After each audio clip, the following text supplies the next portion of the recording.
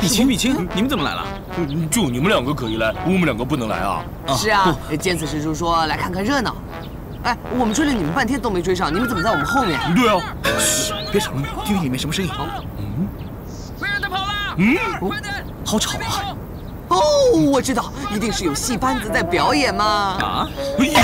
有戏班子表演，你不早点告诉我，现在少看2场戏呀。说不定是道济师叔让宋员外不要告诉我们的嘛。我师傅怎么可能那么小气呢？不对，出事了！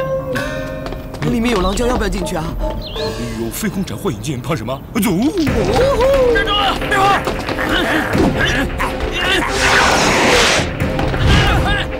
接住他！人这儿呢！哪儿跑？你们别追了，这样会吓着他的。是那个人呐！是那个狼！狼！人狼！到底是人还是狼啊？你接住他，跑不掉的。狼人！哦，这个词儿对。你快冷静下来，别害怕，安静下来啊！我不是答应过你吗？我不会让任何人伤害你的。抓住他！在那儿！快！喂！小姐！哎呦喂！别冲动啊，别伤到他，他只是想找到他的狼兄弟而已。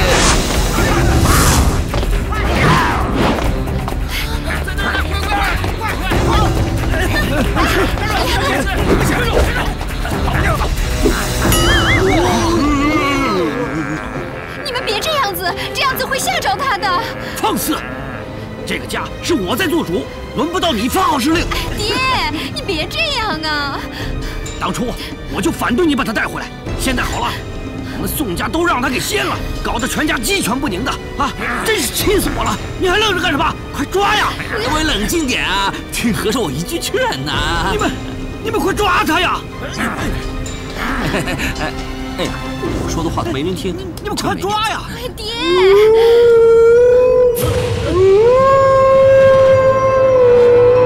狼叫，那个狼呢？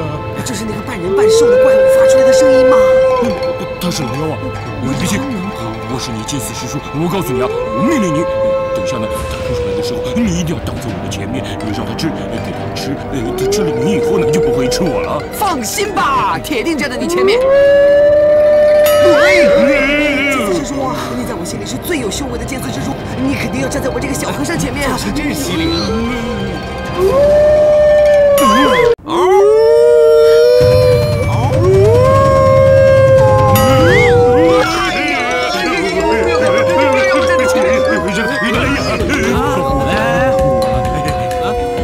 你们谁给我把这个野人抓住，我重重有赏！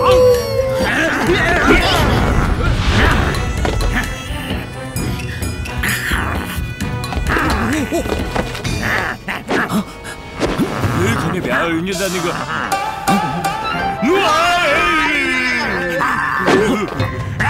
救命！小心！别伤他！哎呀，不是叫你别伤他吗？是再不拦着他的话，他就咬到亮亮了。怎么回事啊，师傅？啊，我们该怎么办？哎呀，放心，我出马。我和尚，我是来帮你的。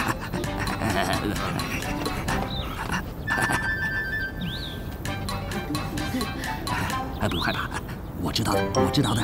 你呢，就是想把你那个从小一起长大的狼兄弟一起接过来，是吗？你是怎么知道的？我有什么不知道的？只要我掐指一算呢，我什么事情都会知道的嘛。那你是什么人？你是什么人？有些人呢就说我是酒肉和尚啊，有些人呢叫我圣僧。不过依我说呢，我就是有史以来最帅、最接地气的济公啊。这位啊是史上最帅的犀利哥，你们俩一个比一个犀利啊！不，我们俩不够犀利吗？你们俩，圆圆，你怎么能听到我说话？那怎么可能呢？啊！只要呢用点心，多点爱，就能够听到你说的话啦。你能听到我说话？那我求求你，能不能救救我的狼兄弟？我求求你，我求求你，救救他，救救他！帮你呢，应该是没有问题的。别，千万别跪！和尚我的压力好大的。你真的可以帮我？你真的可以帮我吗？帮你当然是没有问题了，只不过你就听听和尚我一句话吧。其实我算过，你跟那个狼兄弟的缘分就只有20年。这么算一算呢，差不多到时候了。你也是应该知道的啊！人呢，活几十年才就一辈子，可是狼啊，能活上20年算多了。我呢，就把你那个狼兄弟呢接过来，让你陪他走上最后一段路，那不就好了吗？如果他死了，我活着还有什么意义啊？生命有限，不是你跟我能控制的吗？不过和尚，我答应你啊，当他寿终正寝以后呢，我让他快点脱离那个畜生道，早点成人，那不是很好吗？哎呀，就这样啦。哎，赵斌、陈亮，赶快去找一个叫老葛的人，去把他的小狼兄弟接回来啊！好，走吧。别哭了，哎呀，别哭了，和尚我跟你聊些正经事儿吧。看到那边那个姑娘没有啊？她呢叫婉仪，她才是你的正缘呐。只要你呢能跟她成为朋友啊，你就会否极泰来，重新为人了。我不想留在这里，我想回狼族。哎呀，你得记住，你是人不是狼啊！人呢就应该往前看嘛，以前过去的事情忘了它吧。乖，重新投入人类的社会去吧。啊，走吧。哎呀，扶我起来。哎呀，我扶你。起来，别过去，没事的。婉仪，婉仪，怎么了？你没事吧？嘿，他没事，你有事啊！以后呢，你要好好照顾他，知道吗？这万万不可呀！圣僧啊，我就婉仪这么一个宝贝女儿，我知道，总不能把她交给一个来历不明的。忘了告诉你，其实她有名字的，她叫天恩。洪天恩。你怎么知道他姓洪的？因为我看见他脖子上戴的那个香包绣了一个洪字。员外，你没事吧？没事啊，没事就好。因为天恩呢，以后就会住在府上，就烦请你多费心思了啊。是。圣僧啊，我刚刚想起还有点要紧的事，这里就拜托圣僧了。我先走了。阿弥陀佛。爹。哎呀，当当，剩团的团，只容在口，不容在手。来，吃了它吧。对，来，学我。好。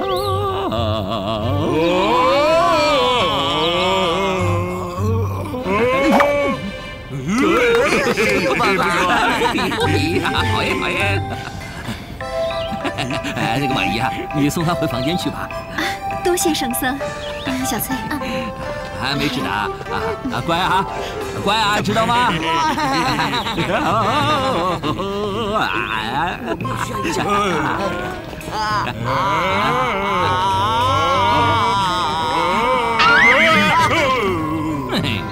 见到什么都想吃，幼稚。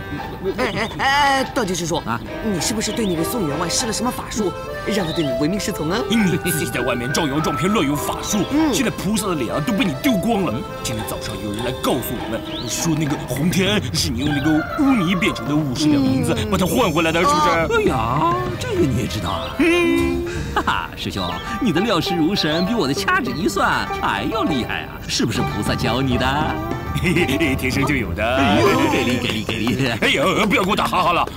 是今天呢，有人来投诉你啊！我是灵隐寺的最高领导，我怎么可以坐视不管呢？这次师叔你这话说的太有水平了。用力点！哎呀，就就是那个没心没肺、没血没肉、不把人当成人的坏东西。他居然是恶人先告状啊！哎呀，我见到他的时候一定要扇他耳光，扇到他飞起来，飞起来呢！是你自己有错在先，如今你还在这里妄造口业！哎呀，阿弥陀佛，诸位菩萨，哎呀，不好意思。哎呀，道济师叔，你这次真的太过分了！我们都是学佛的人，怎么可以用坑蒙拐骗这种下三滥的手段欺骗老百姓呢？哎呀，我是你们被他蒙了。你们知不知道啊？洪天恩为什么会变成他的奴隶呀？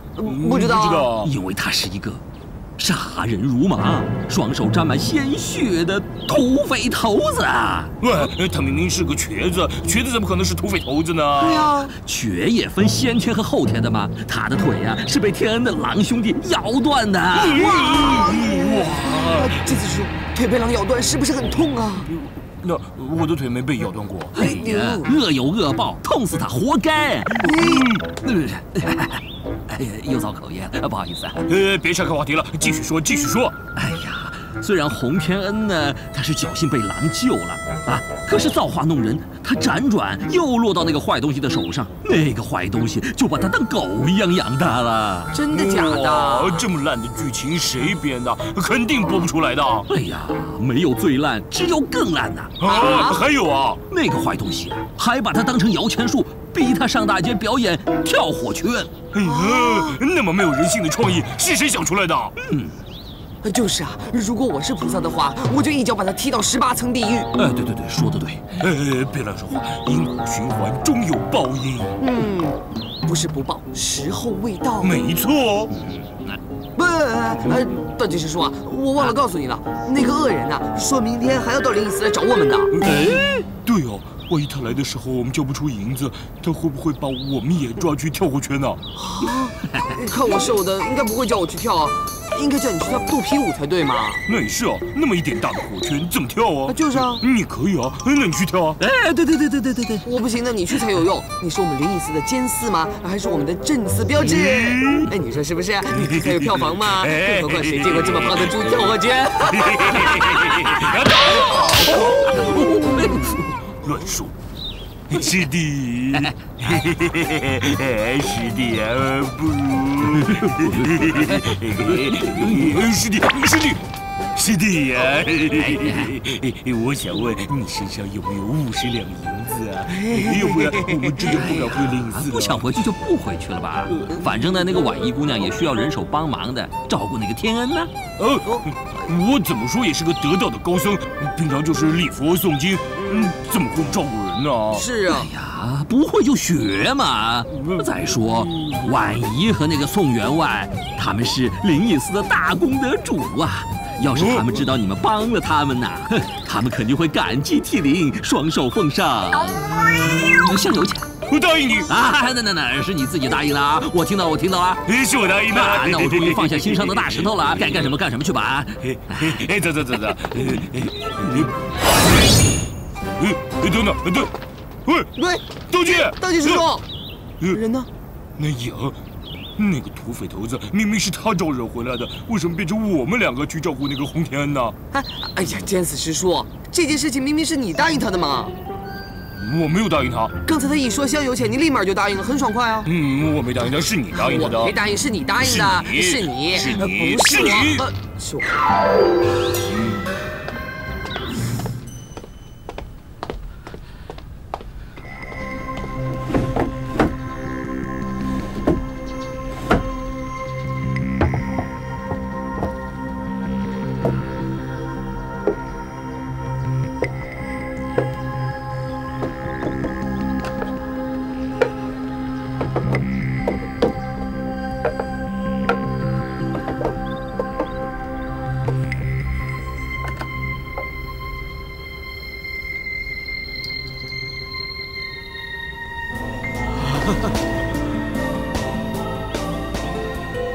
原来这个野人是我给婉仪招来的。